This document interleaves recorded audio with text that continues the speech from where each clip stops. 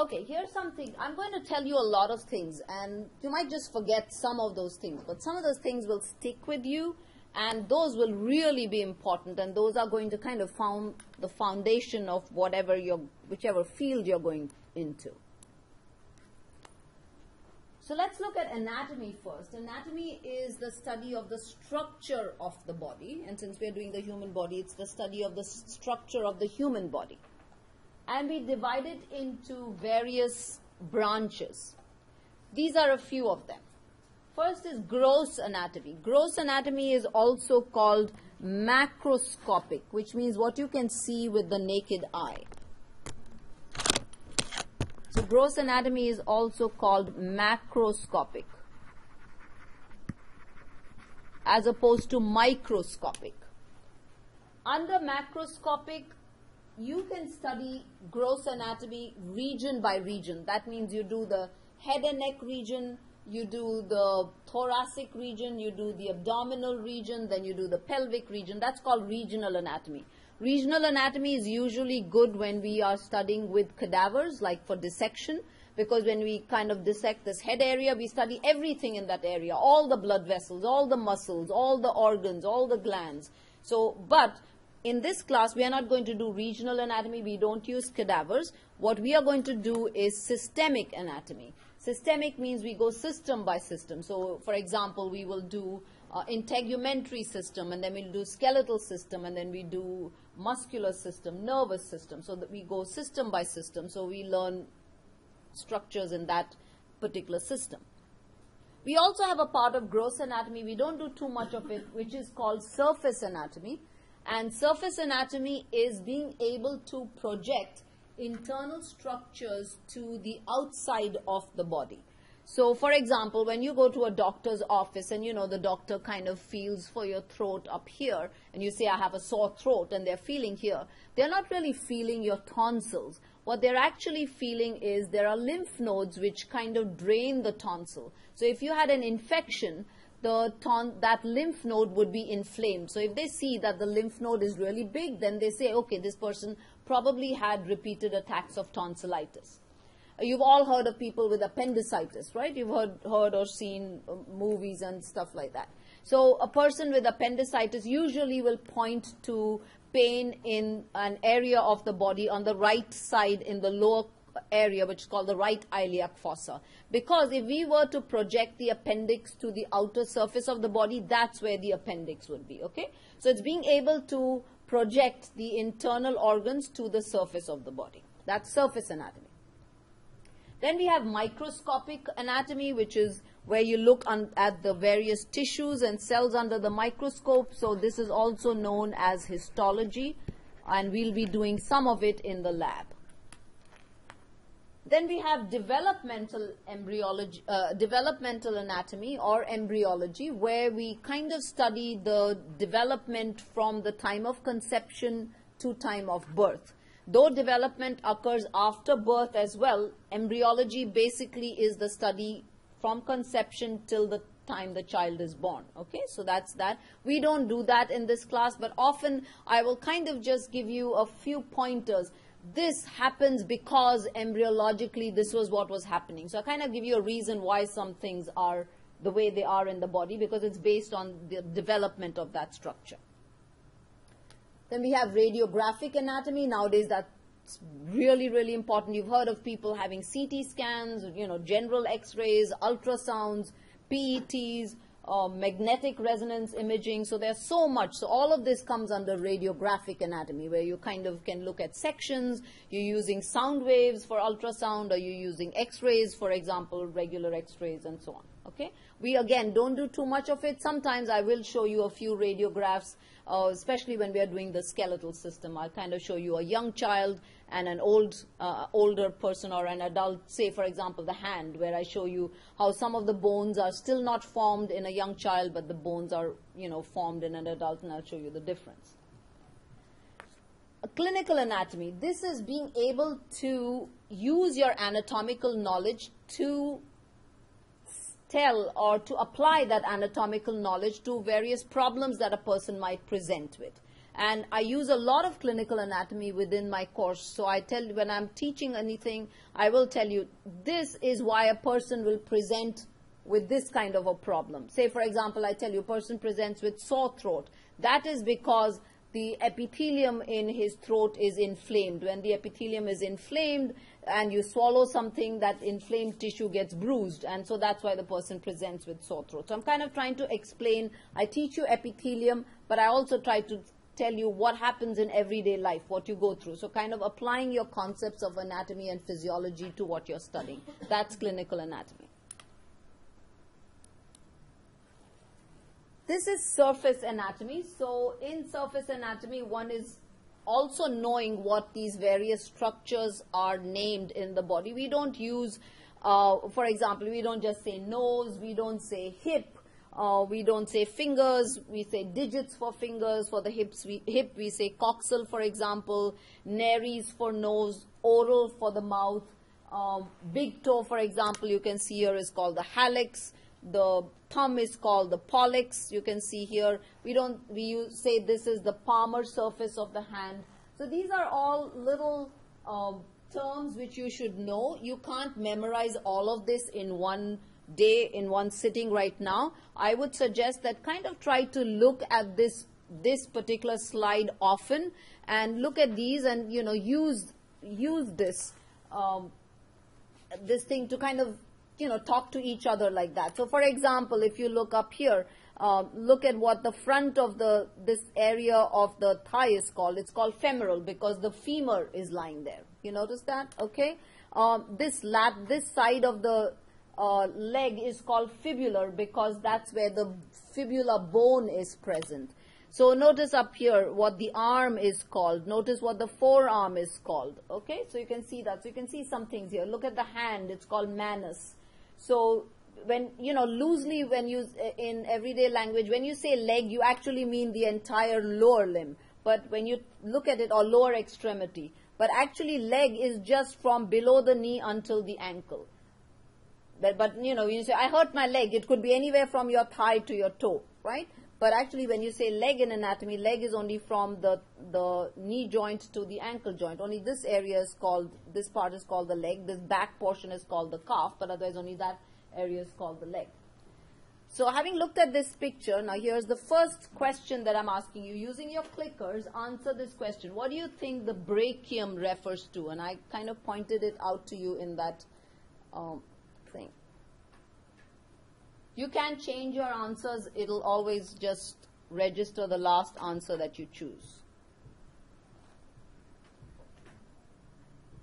So it's very important for you to look at the PowerPoint pictures very, very carefully. Yes? I came on late, so I didn't get it. Just go with the person sitting next to you and, you know, ask them, like, tell them which answer you would choose and see which they would. I don't have enough of these clickers, okay? So if you don't have a clicker in your head, think, okay, that's the answer I would choose. And I'll tell you what the correct answer is, and then you would get right. Okay, you have to get it in fast, because I'm not going to wait for everybody to sign in. Otherwise, I'll be waiting all day.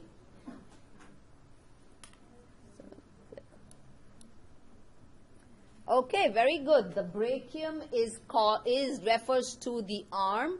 That's why there's an artery present here in the arm, and that artery is called the brachial artery because this is the brachium, okay?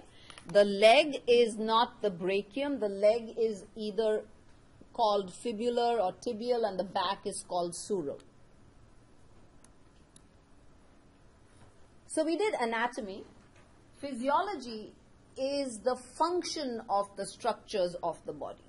So again, there are many types of physiology. Here are some examples. Renal physiology is the function of the urinary system, and especially the kidneys. Neurophysiology is the function of the brain and the nerves. Cardiovascular physiology, the heart and blood vessels. Musculoskeletal, as you can see, would obviously be muscles and skeletal systems. So you can have so many other types of physiology. Gastrointestinal physiology, for the gastrointestine, the digestive system. So physiology is the function. So if you know the structure of an organ or the structure of a particular part, it's always easy to correlate the function with it because they go hand in hand. So let's look at how our body is actually organized. So we begin with really small structures which are known as atoms. When atoms get together, at the chemical level these are atoms, they get together and they form larger structures which are known as molecules. Molecules then come together to make cells, and there are 4 different types of cells in the body. The 4 different types of cells in the body are epithelial cells, connective tissue cells. So this is epithelial cell. Here's connective tissue cell, nerve cells, and muscle cells. So these are the 4 types of cells in the body. When similar types of cells come together, you get tissues. So when cells performing the same function and are similar in structure, when they come together, you get tissues. So here, for example, you can see the tissues. So when epithelial cells come together, you get epithelial tissue. So then the tissue would be called epithelial tissue. When connective tissue cells come together, you would get connective tissue. When nerve cells get together, you get nervous tissue. And when muscle cells come together, as is shown up here, you get muscle tissue. Okay? So when similar cells come together, you get a type of tissue. And so therefore, the tissues also will only be of 4 types. Now, when tissues of different types of tissues get together, you get an organ. So when different tissues come together, you get an organ. So an organ is made up of dissimilar tissues or tissues of different types. So for example, here it's showing you a blood vessel. So in a blood vessel, you have the inner lining which is made up of epithelial tissue. Then you have a little bit of connective tissue present, both outside and inside. You also have muscle tissue which surrounds the epithelium, and it kind of helps a blood vessel contract or relax.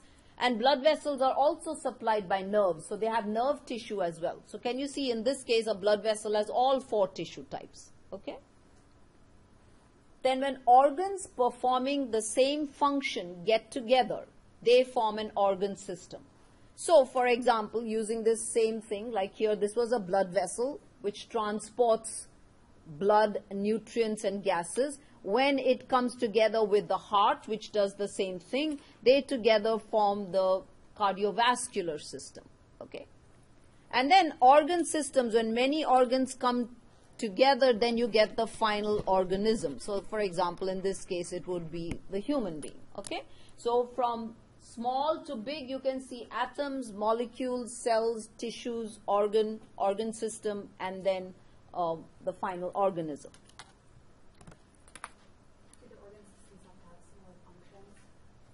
Each organ system has a particular function, but one organ system doesn't necessarily have to have the same function as the other. Okay? So here are the organ systems. I'm not going to go through this whole list because your book, this is where you will use your book. In your book, there's a very nice picture which kind of shows you all the organ systems with the various organs in it, giving you the functions of that. So I suggest you take time and go through that. But I'll kind of give you just a general idea. For example, cardiovascular system transports blood, nutrients and gases to the tissues from the lungs. Respiratory system is for exchange of gases. Integumentary system, which includes the skin and all of the accessory organs, protects. And when we do each system, we'll kind of go into more detail. It kind of helps with maintaining body temperature. It also helps for vitamin D, so it kind of interacts with other systems as well. Skeletal system forms the framework. Lymphatic system, that helps in the defense of the body. Endocrine system, that's a system which produces hormones which go to other parts and help for the body to function normally. Okay? So go through your book and read through the various organ systems and all the organs which are present in them. In ANP1, we will be doing the integumentary system, we'll be doing the skeletal, muscular, and nervous system. And in the other systems, when you do ANP2, we do that. Now, to answer your question, you asked, do all the systems have the same function? They don't have the same function, but they have to work together, because only if they work together do they actually enhance the function of the other system. And that's what I mean by no organ system is an island. That means it cannot function just by itself. It has to help and seek help from the other organ systems. So let's take an example. Let's say we were discussing the musculoskeletal system. Its function is providing framework, and the muscular system is for movement. But it requires the nervous system, because the nervous system makes the muscular system act. It causes muscle contraction, right? So if the nerve supply to the muscle was gone, then the muscle would not act. So can you see, then this muscular system is dependent on that. If the skeletal system was fractured, then the muscles would, say a bone was fractured, the muscles in relation to the bone would not be able to act, because that bone is fractured at that point, right? So you can see how they are interacting with each other. Also, both muscle and skeletal systems need blood supply, because they are alive. They need a rich blood supply. If the blood supply to that area is cut, the muscle will die, as will the bone. So they need the cardiovascular system to be functioning. They also need the respiratory system to be functioning, because cardiovascular system transports the gases, but if someone had respiratory problems, they're not exchanging gases properly, what will happen? You're not getting enough oxygen to the tissues, so the muscles will die. So can you see, you need both cardiovascular and respiratory systems to be functioning normally. And muscles, when they contract, they produce waste products. Those waste products have to be rid from the body. You know, like when you run, sometimes you feel soreness. That's because of lactic acid buildup. So that has to be removed from the body, which is done by the excretory or the urinary system. If that is not functioning, what will happen? These waste products build up in your body, and you would end up with toxicity, right? So can you see, all these organ systems kind of have to work with one another. They can't just work by themselves. If one system is disturbed, it affects the internal environment of all the other systems, and it affects what is known as homeostasis. And we'll be looking at homeostasis very soon. And I'll explain when we come to that. So these are some of the characteristics of any living organism. It has a boundary, it's contained, you know, you're just not flowing all over the place. Capable of movement, capable of reacting to the external environment, which shows up as irritability. They take in substances, digest and metabolize those substances, and that's how a living organism gives itself energy to carry out its various functions. While they're doing all this, they also produce waste, which they must get rid of in the body, so excretion is a function. Living organisms also tend to reproduce, and they grow. Now, growth may stop after some time, but in the beginning there is some growth. The more evolved a tissue gets, the less the growth is. So during fetal life, for example, all the 4 tissues are growing: epithelial, connective, muscular, and nervous tissue. But muscular and nervous tissue become highly evolved. So then, when after birth, if they are damaged in some parts, they do not regenerate. They die there. But in the beginning, they still grew. Okay? So based on these characteristics, here's a question that I would like you to answer. Of these necessary functions, which do you think is not required for an individual's survival?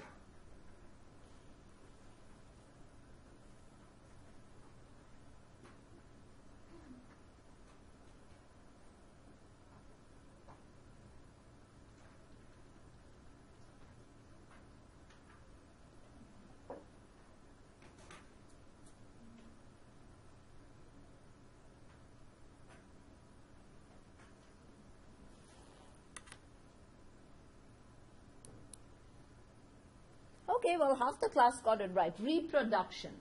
You don't need to maintain boundaries. You can't just be flowing all over the place, okay? You have to maintain boundaries. You have to metabolize, because when you take in nutrients, you have to metabolize them. Otherwise, if you do not break them down, you cannot make energy for your body. Reproduction is not essential for a living structure. And one good example in the body is the red blood cell. So the red blood cell is a living cell. Does not reproduce. Once it's flowing in the blood vessels, the red blood cell has a limited lifespan of 120 days. It dies. But your bone marrow, which is present in the bones, that bone marrow produces more red cells and then throws them out. The red cells come into the circulation, they live for 120 days and they die.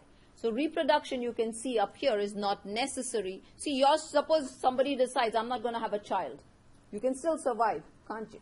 Right? So reproduction is not a function that is necessary for survival.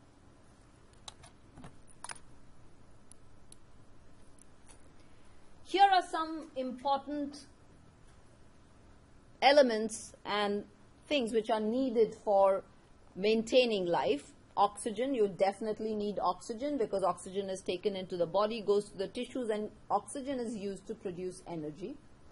You need water, you need nutrients, and you need a normal body temperature. And as we go along, we'll see how all of these become really, really important to maintain life. So I won't go into too much detail on each one of these, but we'll be discussing normal body temperature when we discuss something known as homeostasis. So remember, I told you, if the organ systems did not work well with one another, homeostasis was disturbed. What homeostasis is maintaining the internal environment of the body at a constant level. So, for example, your normal body temperature, keeping your normal body temperature the way it is. Making sure you're passing the normal amount of urine every day. Making sure that you are not dehydrated.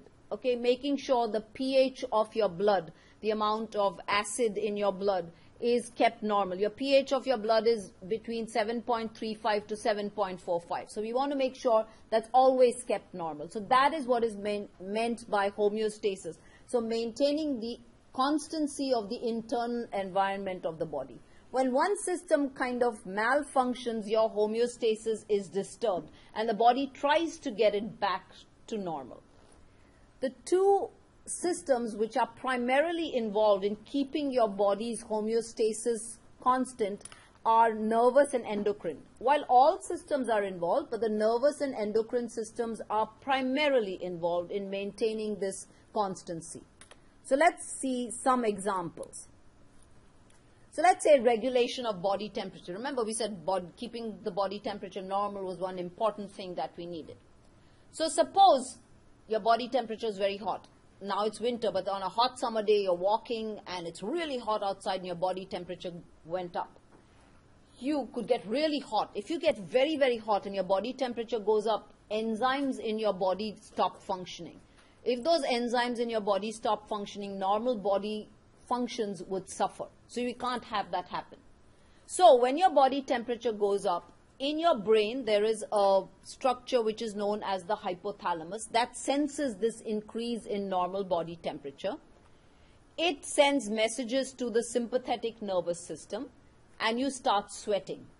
As you sweat, the sweat evaporates and your body temperature comes down. Okay, so can you see how your body has automatically done something to bring back your body temperature to normal? So even though you're walking out on a hot day, you don't start running a fever, right? Your body temperature still kind of remains normal because all of these things are happening. Imagine, take another situation. So let me go back. Take another situation. Now it's cold. So what happens when you're really cold?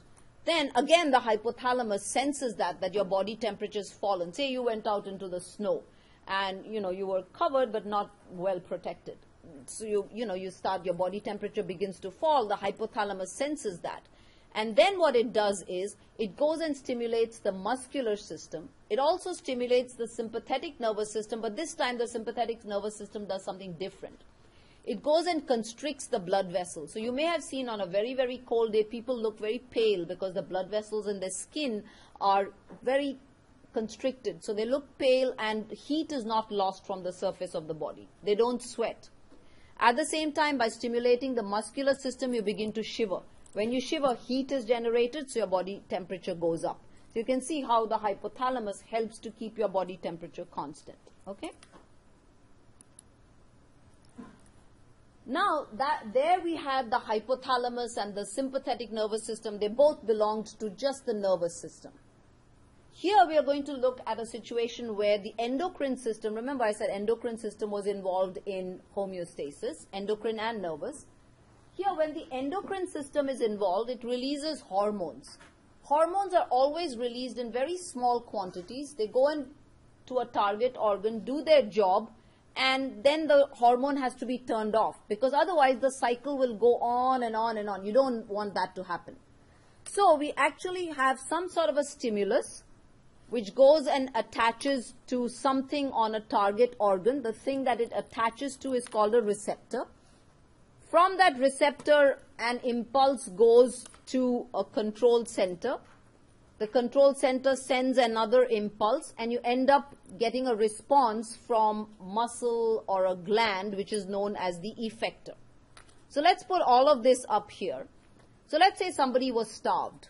So they hadn't eaten. Let's say you had breakfast and then you hadn't eaten for 2 days.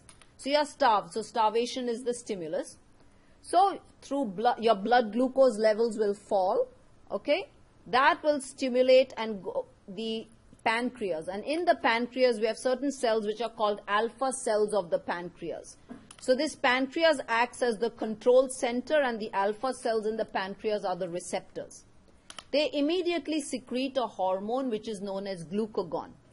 What glucagon does is it goes to the liver, which would be the effector. It goes to the liver and causes glucose to be released from the liver. So liver releases glucose because it stores glucose in the form of something known as glycogen. Glucose from the liver is released and your blood glucose levels rise. Now when your blood glucose levels rise, the stimulus is gone because, your blood glucose levels are not low. So now you want to turn off this glucagon. Otherwise, what will happen? It began low, now your blood glucose levels keep rising. You don't want that to happen, right? The moment the blood glucose levels come back to normal, it no longer stimulates the pancreas, which no longer produces glucagon. So your blood glucose levels are prevented from rising even further. They just come to normal. So can you see in the beginning there was a positive effect, and after the result that you wanted was achieved, the effect was negative. This kind of thing is known as a negative feedback mechanism. This happens very often with the endocrine system, with a lot of things that happen in our body. So for example, let's say your basal metabolism is very, very low. The thyroid gland is stimulated, you produce a hormone, your metabolism picks up, your body temperature and everything comes to normal, the gland is switched off. So you can see a negative feedback mechanism coming along. Okay? So this happens all the time in your body. Sometimes, only sometimes, in the body you have something which is called positive feedback. That means you have a stimulus, it goes and produces an effect, and that effect kind of keeps going like a loop. It goes on and on and on. This is not an ongoing process. That means this does not happen in daily life. It only happens in certain situations during our lifetime. One example is when a woman is in labor. Because what happens when she's in labor, you want her to push the baby out, right? So you want the uterine contractions to keep going, and till the baby is pushed out, you want that thing to happen. While the mother is nursing a baby, and I'll show you this example. Or even when clotting of blood occurs. So you want clotting to occur till a well-formed clot is formed. So this is called positive feedback. So can you understand this doesn't happen every day in life? Every day during her lifetime, a woman is not in labor every day, right? Neither is she nursing her baby all the time. And neither do all of us have bleeding on, let me say that again. Neither are we bleeding every day requiring for clot to happen. We bleed once in a while. When we do, the clotting mechanism kicks in. It's a positive feedback till a big clot is formed, and then it switches off. Okay? So you can see that positive feedback mechanisms are not an ongoing process. So let's look at an example of a woman nursing her baby. she begins to nurse her baby. When the baby suckles, it stimulates oxytocin and hormone, which is present in the stored in the pituitary gland, and another hormone called prolactin from the pituitary gland. Both of them go to the breast tissue. They increase milk production and they increase ejection of milk. So she produces more milk and more milk is poured out. The more milk she produces, the more the baby nurses. The more the baby nurses, the more these two hormones are produced and the more milk she produces. So can you see, like, it's a loop which goes on and on till she weans her baby off and then it stops. Okay? So this is known as positive feedback. An important thing to remember is, unlike negative feedback, which occurs every day in our life, positive only occurs sometimes and it's not an ongoing process. When in our body negative feedback mechanisms, it should be negative feedback, do not work properly and they actually become positive, then we have homeostatic imbalance. So sometimes you may have heard of people suffering from, let's say, let me give you an example. Have you heard of a condition called Graves' disease or hyperthyroidism, right? Hyperthyroidism. So that's where the thyroid gland is not switched off. It just keeps producing the hormone. So when it produces more than the normal hormone, what happens? The effects that the hormone do, the effects that the hormone carry out, they get hyper, like that, they get overstimulated or over-exaggerated. So the person's thyroid gland, for example, helps you to maintain your body temperature. But if you're producing more thyroid hormone, what happens? Your body temperature rises even more. So the people start feeling very hot and they begin to sweat. So when normal negative feedback mechanisms don't work properly, you get a homeostatic imbalance. So here let's look at a question that we have. So which of the following do you think is an example of a negative feedback mechanism?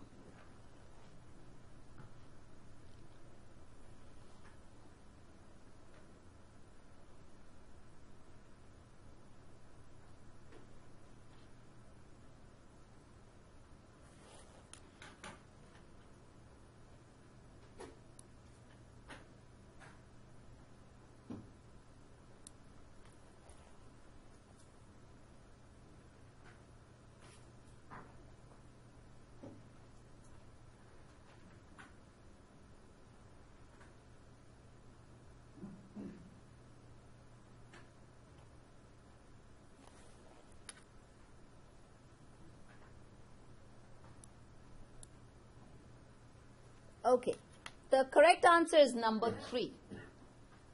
Now let's look here. Look at this question. It says labor, uterine contractions begin, oxytocin continuously rise to further stimulate more contractions. So see, it's saying that more contractions are occurring. The word more is there.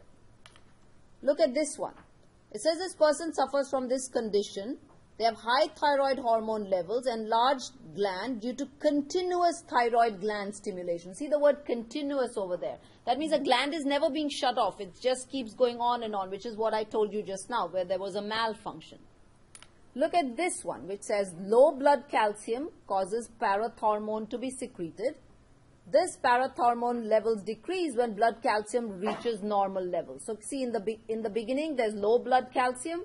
You get this hormone. This hormone causes calcium levels to reach normal and then it's turned off. So can you see this? So that's why this is a negative feedback mechanism. Have you followed? Okay.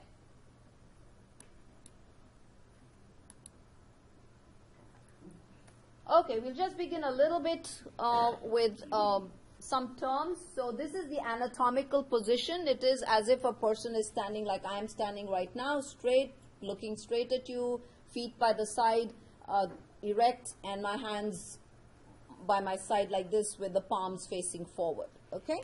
So this is the anatomical position, and this is a standard position from which we kind of use different anatomical terms. Whether the organ is present inside our body or outside our body, we have to use it in the anatomical position, and we have to kind of relate it to other structures in the anatomical position. So like I gave an example in the lab. So the kidneys lie facing each other and they're bean-shaped structures kind of flat in the middle part of the abdomen. So where there's an upper portion of the kidney and there's a lower end to the kidney. So when I take the kidneys out of the body, whether I turn it left, right, sideways and all, the upper end would be the upper end that it would be in the anatomical position. Okay? So that's what is meant by the standard position.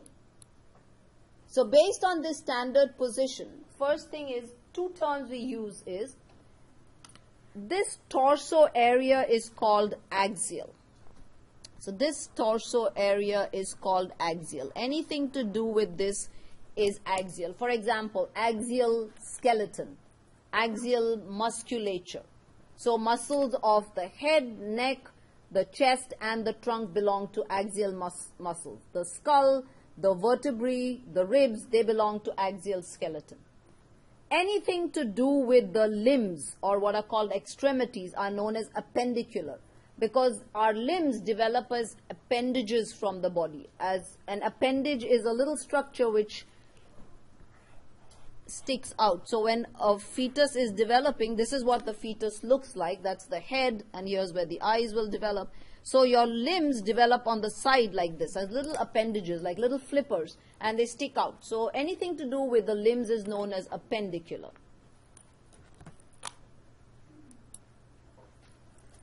So we have planes and section.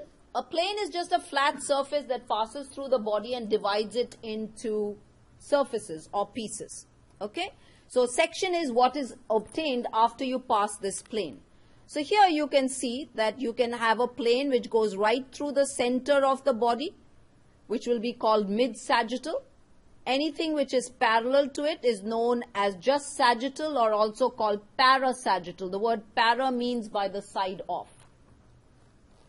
Then we have a plane which you can see here going across this way in such a way that it divides the body into a front portion and a back portion. Such a plane is known as the frontal plane or also known as the coronal plane. This sagittal is named because of a suture which is placed in the center of the skull like this, called the sagittal suture.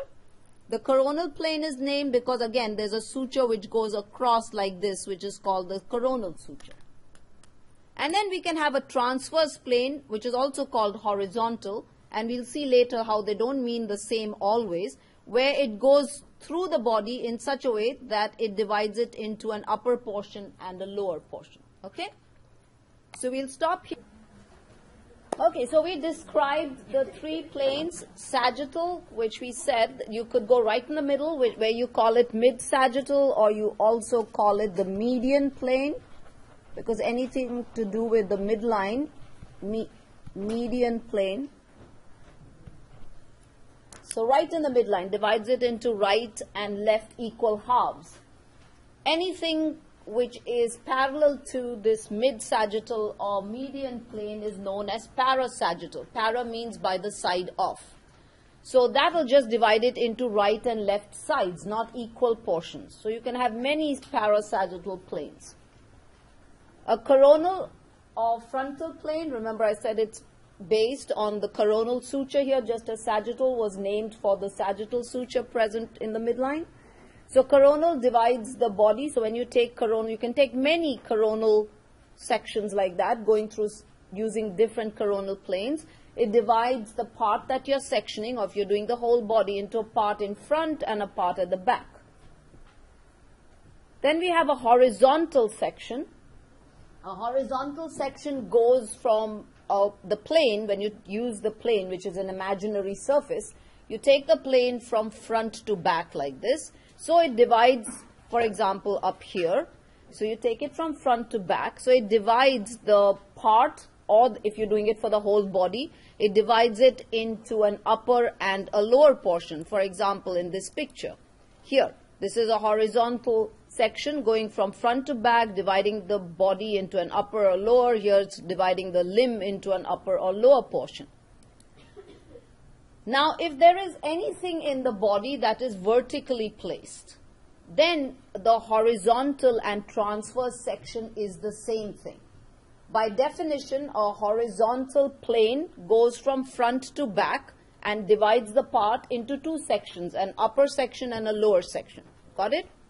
Transverse, by definition, The transverse by definition is, if I talk of a transverse plane, it's an imaginary surface that we use to cut the part, and we use it in a direction perpendicular to the long axis. Perpendicular to the long axis of the structure that we are cutting. By long axis, I mean length. Okay? So for anything that is vertically placed in the body, so let's look at this here. So a horizontal section, as I said, the plane goes from front to back, and the sections we get are an upper and a lower section. Now, when you're standing erect in the anatomical position, this is the long axis of your body, right? And we said a transverse plane goes perpendicular to the long axis. So that also would cut this way. So that also will be dividing the part into an upper section and a lower section. So for anything that is vertically placed in the body, a horizontal and transverse means the same thing. Got that? But there are certain things that are not placed horizontally in the body, such as, for example, here, this is the pancreas. So a horizontal plane always goes from front to back, dividing it into an upper and a lower section. Transverse, on the other hand, by our definition, is perpendicular to the long axis or length. So here, in this structure which is placed across the body in the anatomical position, this is the pancreas. This is the length of this structure, right? So when we take a transverse plane and it goes across like this, perpendicular to it, so it will go in this direction, perpendicular to it, notice how it will divide it into a right and a left portion. Do you see that? So for structures which are horizontally placed in the body, the transverse is not the same as horizontal. Okay?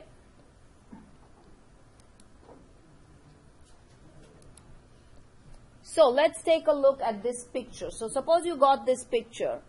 Identify the body section. So you should have taken the clickers. So using your clickers, identify the body section. What type of section do you think is this? Is it a sagittal section, a coronal section, transverse, or horizontal? This picture, using this picture, tell me what kind of section has been obtained in this.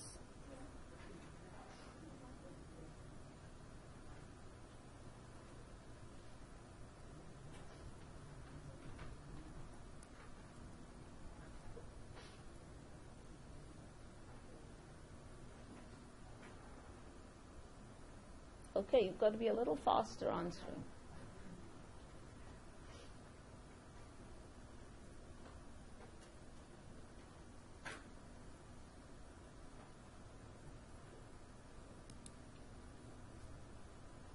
Very good. Yes, it is a sagittal section. It is not a coronal section, and here's why.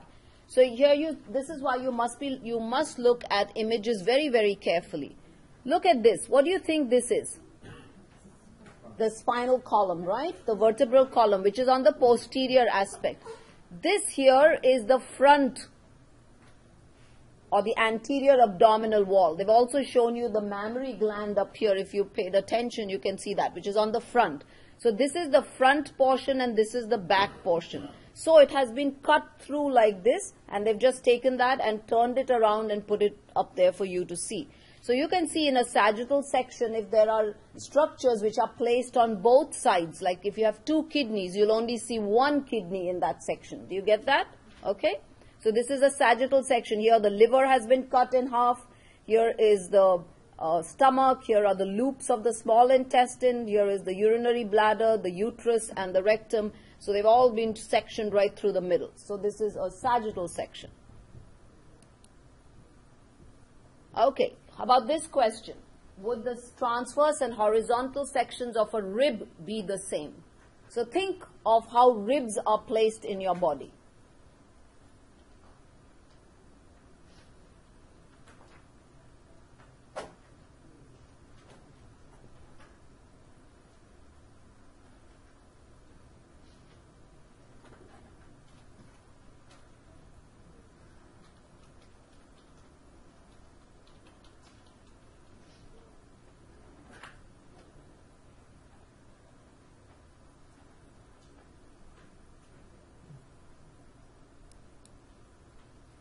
Very good. No is the correct answer. No, they would not be the same. And here's why. Ribs in your body are not placed vertically. Your ribs don't lie like this, right? They are placed horizontally or actually obliquely if you want to be really technical. So if you look at a rib, this is how a rib is. Right? That's the posterior end of the rib and this is the front end of the rib. So if I take a horizontal plane through the rib, by definition a horizontal plane goes from front to back. So what will it do? It will divide this rib into an upper part. Suppose I just take this part and it will divide the rib into a lower part, right? A transverse section is perpendicular to the long axis or length. This is the length of the rib. So if I cut a section through, this is what a transverse section would look like. Here's the rest of the rib. Do you see that? How they would not be the same, okay? So let's look at some other terms that we use in anatomy and get used to using these terms. You can combine these terms. And another thing to remember about some of these terms are that they are relative. So let's look at the first one, which I already told you. Median means right in the midline. Medial means anything close to the midline. Lateral means anything further away from the midline. And intermediate obviously means something in between. So if we look at these three structures, the eye, let's say your cheek and your ear, we can say that the eye is medial to the cheek and the ears. The cheek is intermediate while the ears are lateral, right? And if I compare your ear with the shoulder, I can say that the ear is medial to the shoulder. So can you see that how this becomes very relative? While the ear is lateral to the eye, it is medial to the shoulder. So you have to look in anatomical position and depending on which structures you're comparing, the position, the relationship can change. When we look at the limbs, in the case of the upper limb and in the case of the lower limb, so if I was to draw a person up here,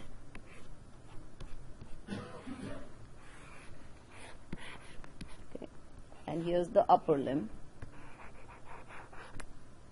In the forearm, on the medial side, is a bone which is known as the ulna. In the leg, the bone on the medial side, and I've kind of not, I should draw it this way. The bone on the medial side in the leg is the tibia. So therefore, in the forearm and in the leg, instead of using the word medial and lateral, we can use the word ulnar for the forearm, we can use the word tibial for the leg or anything to do with the lower limb. So I'll give you an example. So if you take my entire upper limb like this, and I find that there is an artery which is lying on the medial side of my arm and it lying in the forearm or it's even lying in the hand on the medial side. I could say that this artery, let me just take an artery called the brachial artery. I could say the brachial artery lies medial to, let's say, a nerve called the median nerve. Or I could also say the brachial artery is ulnar compared to the median nerve. Do you see that? Because the word ulnar for the upper limb is synonymous with medial because of this bone which is present up here in the forearm. In my leg, on the other hand, let's say I have a muscle present here called tibialis anterior. So in the entire lower limb, or if I just wanted to use the leg portion, I could say the tibialis anterior lies on the tibial side or is tibial compared to peroneus longus, which is another muscle. Do you see that? Okay. So you can use the word ulnar for the entire upper limb. You can use the word tibial for the entire lower limb in place of medial. Got that? You cannot use tibial for the upper limb and ulnar for the lower limb. You can only use it for the limb in which that bone lies. Similarly, in the upper limb, there is a bone called the radius on the lateral side and a bone called the fibula on the lateral side in the case of the lower limb. So we these two words, radial and fibular, are synonymous with the word lateral. Okay, so I could say the median nerve is radial compared to the brachial artery because it's lying lateral to the brachial artery. You see that? Okay, so this is for the limbs. Then we have two terms which are to do with whether the structure is lying in front or towards the front of the body or towards the back of the body. So when any structure lies towards the back of the body, we say it is posterior, or the other word we use is dorsal. Any structure lying closer to the front of the body, we use the word anterior, or we use the word ventral. This dorsal and ventral are typically true synonyms for posterior and anterior only for the trunk region. Later when we do the limbs, I'll tell you why they are not synonymous for other parts of the body, like for the lower limb especially, they are not synonymous. But for now you take it as posterior is the same as dorsal, anterior is the same as ventral. So if we look at these three structures here, this is a transverse section taken through the trunk area, and let me say here. So I can say A is anterior to B and C, B is anterior to C, whereas C is posterior to A and B. And the reason I'm saying this is, in case you haven't followed why, what do you think this structure is here? That is a vertebra that has been cut through, right? And we know the vertebrae are present on the back, which means the posterior aspect of the body. This here is a cut section of the sternum or the breastbone. So this is towards the front, this is towards the back. So therefore we can see that the sternum is anterior most, this blood vessel called aorta is kind of intermediate, and the vertebra up here is posterior most, if I was just to compare these three structures. Got it? Other terms we use, superior and inferior. Superior and inferior are again used for the trunk region. When I say trunk, I mean your head, your neck, your torso. That means everything, head, neck, this whole torso, everything except for the limbs, okay? Superior means closer to the head end of the body, inferior means closer to the lower aspect of the body, towards the feet or towards the tail end of the body. We also use the words cranial and cephalic. Cephalic means to do with the head. So we can use the word superior or cranial or cephalic. Inferior, another word we use for inferior is called caudal. Cauda means tail, so that means towards the tail end of the body, which means going down towards the lower end of the body. So to give you an example, your nose is superior to your mouth. Your chin is inferior to your mouth. Got that? Okay. In the nervous system, anything lying in front, we use the word rostral. But closer towards the nose, we use the word rostral. And that's only for the nervous system. So when we do the nervous system, we may use that term. And what does that mean? Closer towards the nose. Front. Two terms which are similar to superior and inferior, but we don't use the word superior and inferior. This is for the limbs, for your upper and lower limbs. Proximal is almost similar to superior, distal is almost similar to inferior, but instead of using the head end and the tail end, in the case of the limbs, we use the reference point as the attached end of the limb, or what's called the root of the limb. For example, your entire upper limb is attached to the torso at the shoulder. Your entire lower limb is attached to the torso at the hip. So anything closer to the shoulder in the upper limb would be called proximal, as compared to anything which is further away from the shoulder, that would be called distal.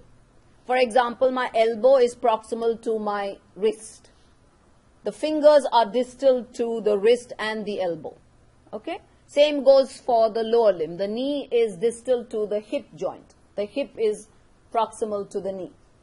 So you can't use the word superior and inferior because that's anatomically not correct. You have to use the words proximal and distal. The only time when you have some sort of anatomical leeway is when if you are studying bones, and since we study bones outside of the body, like when you study bones, you take the bones out and then you look at them. So there it's anatomically not incorrect to say, like let's say you take the bone of the arm, which is called the humerus, and you hold the humerus, you should be saying this is the proximal end of the humerus and this is the distal end of the humerus. But you could also say that this is the superior end of the humerus and this is the inferior end, only because you use the bone outside of the body, okay? So you may find many books giving, some books will give it as proximal radio-ulnar joint and distal radio-ulnar joint, but others might give it as superior radio-ulnar joint and inferior radio-ulnar joint, and you would think, oh, this is anatomically not correct because anything to do with the limb should have the word proximal and distal. But just because bones are studied outside of the body, so a slight amount of leeway is given, though we should still try and stick to proximal and distal. Then some special terms for your hand. This aspect of your hand is known as the palmar aspect, and the sole of your foot is called the plantar aspect. So you may have heard of people who suffer from a condition called plantar fasciitis, right? Where there is a thick membrane which is present in the sole of the foot and that gets inflamed, causes a lot of pain. So that's called plantar fasciitis because the sole is called plantar surface. Superficial and deep are two terms which are used, and the reference point is skin. Anything which is closer to the skin is called superficial. Anything which is further away from the skin is called deep. For example, I would say muscles are superficial compared to bone, or subcutaneous fat is superficial compared to muscles. Now, organs, when you take an organ, especially when an organ has a hollow structure, like you take the stomach or the small intestine, we don't use the word superficial and deep because all of the stomach is away from the skin. So when you kind of have hollow structures and you open up the hollow structure, so let's say this is the stomach and you're looking at the outer aspect of the stomach, we say this outer aspect of the stomach is known as the external surface. So for organs, instead of using superficial and deep, the outer aspect of the organ is called external. And if this organ was opened up, so now let's say I opened up the stomach. So here's the wall of the stomach that I'm seeing. And when I look inside the cavity of the stomach, it's kind of folded. This would be called the deep aspect. So the cavity would be the deep aspect of the, not deep, internal aspect of the stomach, and the outer part of the stomach would be called the external aspect of the stomach. Okay? So internal and external only with organs? Internal and external only with organs, yes.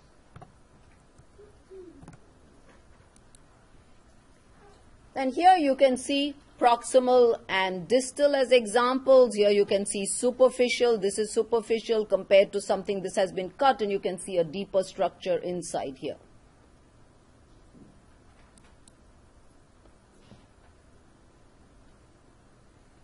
Next, after knowing all this terminology, let's kind of go further inside. Now we're going inside the body, and we find that there are a lot of cavities inside the body which house important structures. Some of these cavities are extremely well protected, others not so much. So let's look at two major divisions. There is this yellow cavity which you see towards the back of the body, or the posterior aspect of the body, and then this part which is more towards the anterior aspect of the body. So we call this entire part the dorsal body cavity, this the ventral body cavity. Okay?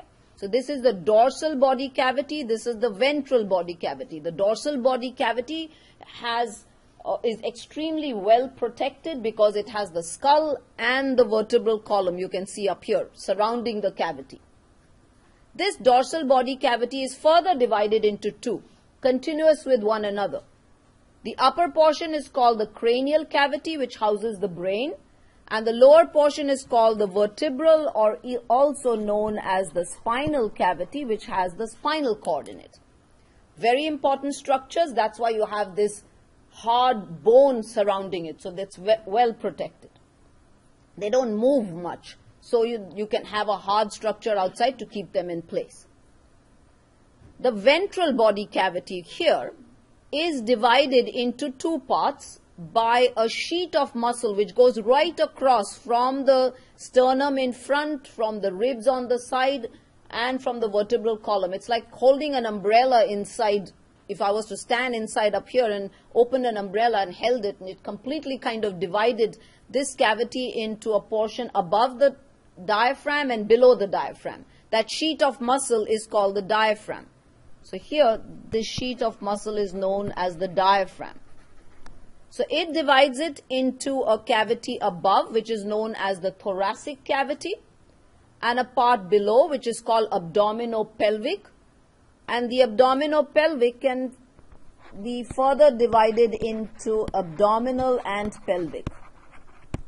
But there is no muscle or anything dividing the abdominal from the pelvic. The abdominal cavity goes into the pelvic cavity, just falls into the pelvic cavity through the pelvis, the bony pelvis. So it kind of, organs from the abdominal cavity can pass into the pelvic cavity just through this pelvic, the pelvis, the bony pelvis. Whereas when organs from the thoracic cavity have to come into the abdominal cavity, or if organs have from the abdominal cavity have to go into the thoracic cavity. To give you an example, an organ coming from the thoracic into the abdominal, like the esophagus, it has to pass through the diaphragm. And actually there is like an aperture in the diaphragm, or like a hole in the diaphragm to allow it to pass through. Okay? There are other cavities that we have in the body, but we don't call them typical body cavities. For example, when we do joints, we will see that there is a joint cavity called the synovial joint cavity. So there is some fluid which is produced in the synovial joint cavity. Similarly, your oral cavity, the cavity of your mouth, that's called the oral cavity. The cavity of your nose is called the nasal cavities. In your eyes, these are called orbital cavities. There's a cavity present inside your middle ear which houses air. So these are also tiny cavities which are present inside your body. So, you could say they are body cavities, but we don't count them in body cavities. They're just small cavities which are present only in certain regions. So typically body cavities are dorsal and ventral, being divided into these parts. Now, since this ventral body cavity also has important organs, for example, in the thoracic region, you have the lungs, one lung on each side, and then the heart in the middle. And the area between the two lungs, so this area between the two lungs where the heart lies, that area is called the mediastinum. So the area between the two lungs where the heart is lying, that area is called the mediastinum. There are other important structures which also lie between the two lungs and in the mediastinum. We'll do those later. So in the thoracic cavity, the important structures are the lungs and the heart. You have other structures as well, but these are the important structures. In the abdominopelvic cavity, you have the gastrointestinal system, an extremely mobile. The gastrointestinal system, which is extremely mobile, moves around a lot, so there could be friction there. So they need lubrication. Just as the lungs also expand and they contract. The heart also expands, fills with blood, then contracts to push the blood out. And see, these organs are so closely packed with one another. So if they didn't have anything to kind of help them, they would rub against each other and cause friction. So therefore, within these body cavities, you have serous cavities. The word serous means thin. So serous cavities are like little water-filled balloons which are filled with small amount of fluid. They surround an organ and they help to lubricate the organ. So this is a picture which is kind of, or rather a drawing which is kind of trying to show you. So imagine this is the developing lung of one side, and in the thoracic cavity here is a thin water-filled structure. This is a thin membrane which has a little fluid present inside, and let's call this the pleural cavity, because the pleural cavity is what surrounds the lungs. So as the lung expands and grows, what it does is like a fist being pushed into a balloon, it pushes into this pleural cavity, and when it does that, it kind of artificially divides this membrane into two layers. One layer which is intimately attached to the surface of the organ, which is called the visceral layer, and another layer which is attached to the outside or which lines the body cavity, which is known as the parietal layer. Got that? In between the two, you'll have small amount of fluid. So what happens is, as this organ expands, it'll kind of push and make this pleural cavity even smaller, and now the organ has expanded. But because there is fluid which is present between that, it doesn't cause friction between the other organ lying close by. So one very good example I can give you, an analogy, is imagine you have a box, a cardboard carton. Okay, let's say that's your thoracic cavity. And let's pretend that we have only one organ inside this cavity, okay? So you have this cardboard box, which is your thoracic cavity. Inside this cardboard box, imagine if I put a bean bag, okay? I pushed a bean bag inside that. So that is your pleural cavity, okay? And then now you sit on the bean bag, right? So you are the lungs sitting on the bean bag, okay? Can you imagine like that? So what will happen? The bean bag, one portion of the bean bag, let's say you went out and bought a nice expensive leather bean bag. So one portion of the leather is going to surround your bottom, right? Isn't it? Because you're sitting on the bean bag. So that would be the visceral layer. Got it? The other part of the bean bag would be lining the inside, or would be in contact with the inside of that cardboard box. That would be the parietal layer. Can you see that? And in between the two layers would be beans, or whatever it is that they have, those little thingies, right? So, same principle. The parietal layer therefore lines the inside of the body cavity where it is present. So, pleura, for example, will line the inside of the thoracic body cavity. The visceral layer will line the organ, will be in intimate contact with the organ. Fluid will be present between these two layers. And so, in this, is this statement that the lungs lie in the pleural cavity, is this true or false? False, because the lungs are not lying here, right? They're lying outside the cavity. They're only surrounded by the pleural cavity. Where do the lungs lie? They lie in this box or in that thoracic cavity. Okay? So the three cavities that you see, in the thoracic region, you see a pleural cavity on each side for each lung, and a pericardial cavity for the heart. So all these cavities, these two cavities surround the lungs and the heart respectively. And in the abdomen, we have a serous membrane like this called the peritoneal cavity. But since in the abdomen we have so many organs, not just one. So imagine if this was a peritoneal cavity and here was a stomach developing and liver and small intestine and something else. So here in the peritoneal cavity, this would kind of get folded in different ways like that, because you have so many organs which kind of, push into it. So the peritoneal cavity is a little bit more complicated. It's all one continuous thing, but just folded in different ways. Okay? So here's a picture showing you these cavities. So this is a section, take a coronal section taken through the thorax. Here's the diaphragm. Here are the two lungs, right and left, and this is the heart. This line, if you can see, this is the parietal layer of the pleura, lining the inside of the thoracic cavity. Then it turns around and then becomes the visceral layer, where it is intimately attached to the lung, and then comes back up like that. And in between the two layers, the slight blue that you can see, that is the actual pleural cavity. Same way with the heart. This is the visceral layer of the pericardium, turns around and becomes the parietal layer, which now sits on the diaphragm and then is in contact with the parietal pleura, and in between the two, that is the pericardial cavity, again surrounding the heart. And here you can see the peritoneal cavity. See, this is the parietal layer of peritoneum, and notice how it kind of gets folded all over inside, because there's so many organs which are pushing in. Now, some of these organs kind of push in really deep, like I drew here. They push in really deep, And when they push in really deep, they kind of hang by a double fold of peritoneum. So this double fold of peritoneum is known as mesentery. So instead of just pushing a thing like this, it kind of pushes it real deep inside. So it kind of drags a little double fold of peritoneum, which is known as mesentery. And that just gives it mobility within the cavity. It sort of allows it to move around a lot. So here's a good example of the thoracic cavity. Notice the two lungs.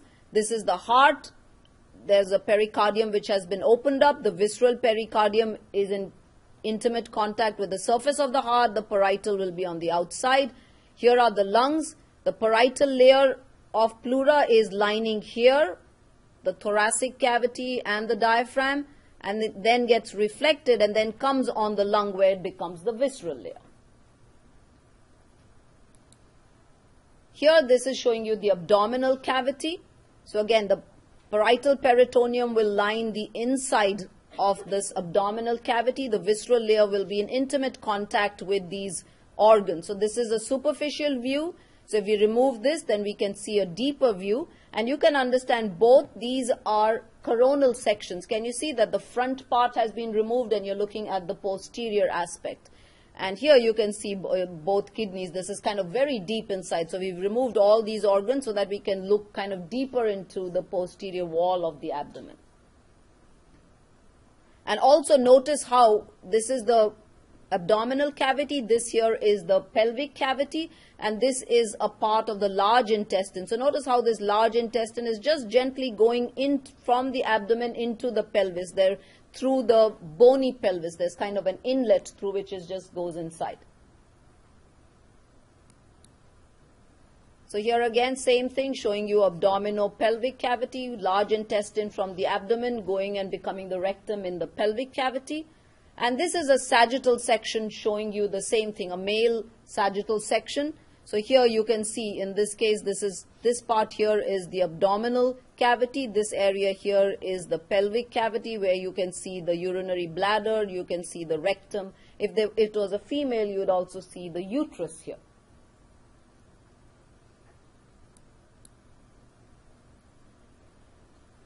Now, when we kind of look at all these organs, they're so densely packed inside the abdomen that if someone had a problem, we want to be able to pinpoint which organs are involved in that problem. So for our own purposes, in order to be able to diagnose more efficiently, we divide the abdomen into 4 quadrants. So you can see this part would be the right upper, right lower, left lower. And we get by knowing how these organs are kind of stacked inside, we can kind of see from here that the liver lies, most of it lies in the right upper quadrant, a small part in the left one, a small part of the stomach in the right upper, most of it in the left upper quadrant. So you can see that. But this doesn't kind of serve our purpose as much as if we were to divide this abdominopelvic region instead into smaller regions, so that then we can very definitely say these organs lie in this region. And if a person comes pointing to that region and they have a problem, then you can narrow your diagnosis to just those organs which you think will be involved. So these are called the 9 body regions, and it is done for the abdominopelvic area. So we don't include the thorax in it. And we divide it into 9 regions by 4 lines. 2 lines which come, we drop them from the middle of the clavicle all the way down. So we take the center point of the clavicle and go all the way down. And these are 2 vertical lines and 2 horizontal lines, one going just above the rib cage. So here are the ribs. So going just above the rib cage, close to somewhere around the 10th rib. And another one going through the highest point of your hip. And you get these 9 regions. These 2 on either side are called hypochondriac. Chondra for cartilage, because the ribs, the anterior ends of the ribs, this part, the anterior ends of the ribs are cartilaginous, not bone. And hypo means below. So since it's just below the ribs, so we call it hypochondriac. Here on either side we call it the lumbar regions because they're related to the lumbar vertebrae. And up here, the lower regions on either side are called iliac because this part of the hip bone is called the ilium. Or there's also a muscular tunnel present there called inguinal tunnel. So we call it either right iliac or right inguinal region. The central area is called the umbilical region, obviously because the umbilicus is present there. The portion above is called epigastric because a large part of this region is lying above the stomach. This part is called hypogastric because it's below the stomach. Gastric has to do with stomach, hypo means below, epi means above.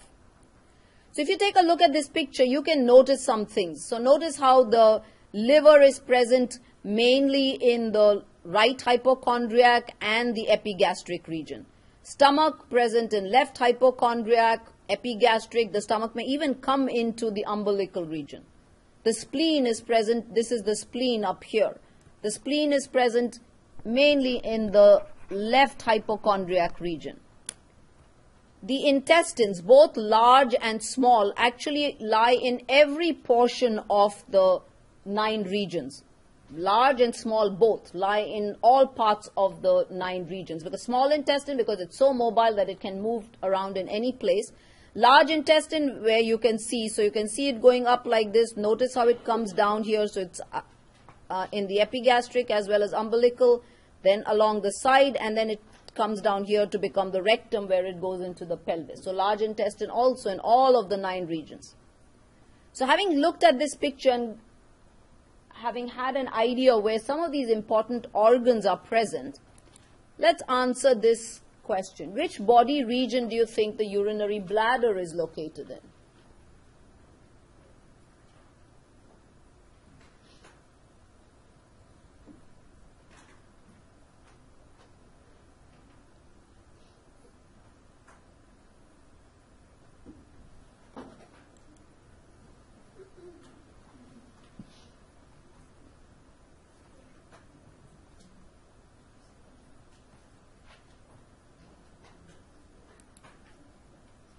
Hypogastric, yes, very good. Hypogastric, not umbilical.